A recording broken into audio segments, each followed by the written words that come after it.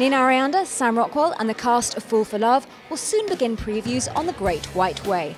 We're here today to find out all about the Manhattan Theatre Club's revival of Sam Shepard's sexually charged 1982 play. What can audiences expect from Fool for Love if they know nothing about the play?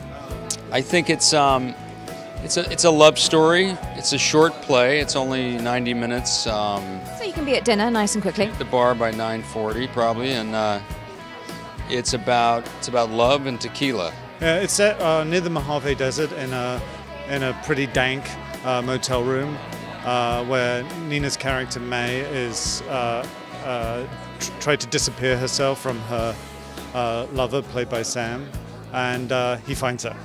And so the play begins. You obviously did this character at Williamstown. What's it like to revisit her? It's exciting. It really is exciting.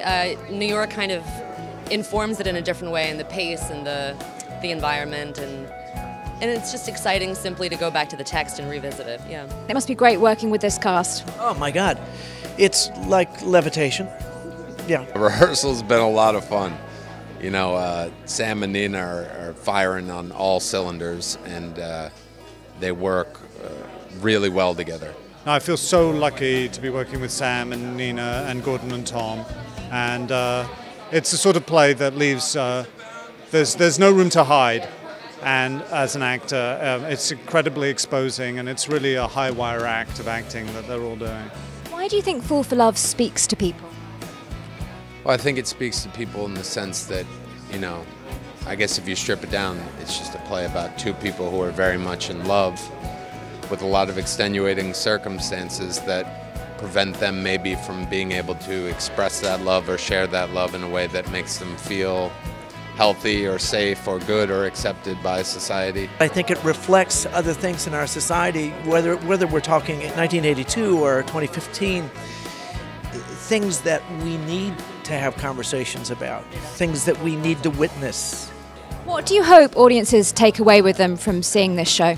I hope audiences feel like they've experienced a really visceral event, that something really happened in that room.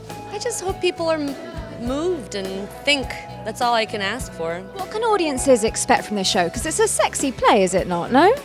Yeah, it is. I mean, I think the play is sexy. It's very dangerous too. Yeah, I'd say there's some naughtiness in it, some tequila and some stuff going on. Yeah. I think it's pretty sexy. I think it's a pretty sexy show. Yeah, and I think more than anything, it is, as said in the preface of the show, it is absolutely relentless.